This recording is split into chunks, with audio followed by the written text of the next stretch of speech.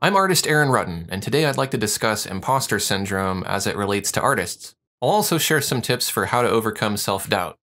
So what is imposter syndrome? Imposter syndrome is when an artist doubts their accomplishments and fears being exposed as a fraudulent or underqualified artist. So who experiences imposter syndrome? Well, a lot of artists experience imposter syndrome.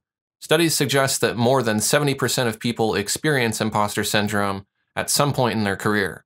Shoot, even Neil Armstrong claimed to have experienced imposter syndrome. Oh wait, the moon landing was fake. What are some of the consequences of imposter syndrome? You might experience depression, anxiety, low self-esteem, the fear of being exposed.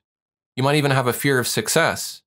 You'll lack the courage or confidence to take risks, and you'll lack the drive to take on big opportunities. You'll be bogged down by mental garbage that'll hold you back, and worst of all, you'll never be able to enjoy your accomplishments. So what are some things that might make you feel like an imposter? I think one of the biggest influences comes from society putting pressure on artists to outperform each other. And even worse, the bar has already been set really high by famous artists. The art industry is also very competitive. And if you're a public figure, then comments from the public might make you feel like an imposter, especially if they're negative comments. It might also be a relationship, either romantic or platonic, that makes you feel like an imposter. For example, maybe a friend or a family member doesn't support you as an artist. Another reason why you might feel like an imposter is because you're not confident in your abilities as an artist. For example, there's a lot of artists out there who lack a formal art education and do not have an art degree. You might feel like an imposter because you're addicted to social media and getting likes, that social media validation that everyone needs. You might also be taking on projects that are too difficult, or maybe you're taking on something that's unfamiliar to you.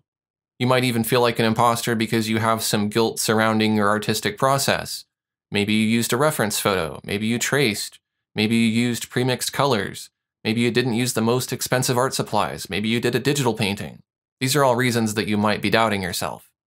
You may also have guilt surrounding your success. For example, you might feel that it's unfair that you're successful while other artists are not. So what can be done to overcome imposter syndrome? Most importantly, you should avoid the imposter cycle. Don't view success or opportunity as luck. View it as something you earned through personal ability. Don't attribute success to skill because there's plenty of highly skilled artists out there who are out of work. If society accepts you for what you are, then you must also learn to accept it. It's illogical to ignore data.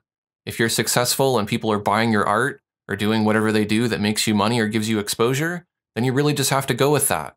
You've already proven you're not an imposter. You have to reality check yourself. Whether big or small, you're having success as an artist. There are countless aspiring artists who do what you do, but never get anywhere. You have to accept that feeling like an imposter is part of being human, and you're not the only one going through this.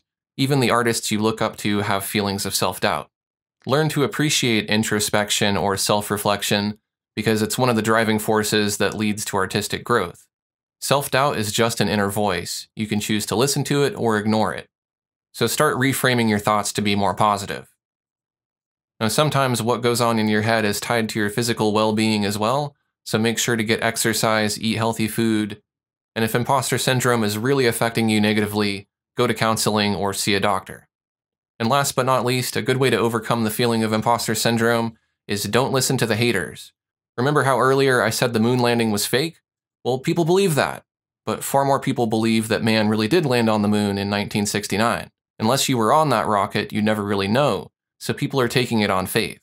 There will always be non-believers, even for your art, but it's the other 94% of your fans who have faith in you as an artist that are the voice that truly matters. They are the ones you should be listening to, and you should accept their compliments. So how about it? Are you an imposter?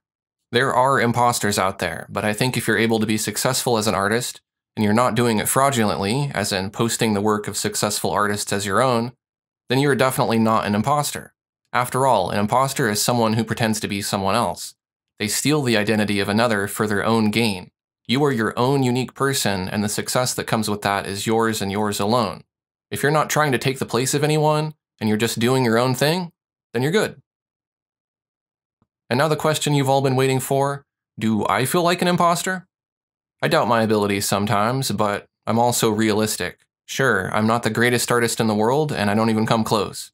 But I've accepted that it doesn't really make a difference because I'm clearly able to make a living as an artist, and that's enough to convince me that I'm not somehow faking it. Even if I doubt myself on occasion, I can't deny that it's my art that pays the bills. It could be luck, it could be technical skill, it could be personal ability, it just doesn't matter to me. I much prefer to focus my thoughts on more constructive things. So there you go, those are some of my thoughts on imposter syndrome and some tips for overcoming it. If you liked what you saw, check out some of my other videos with advice for artists.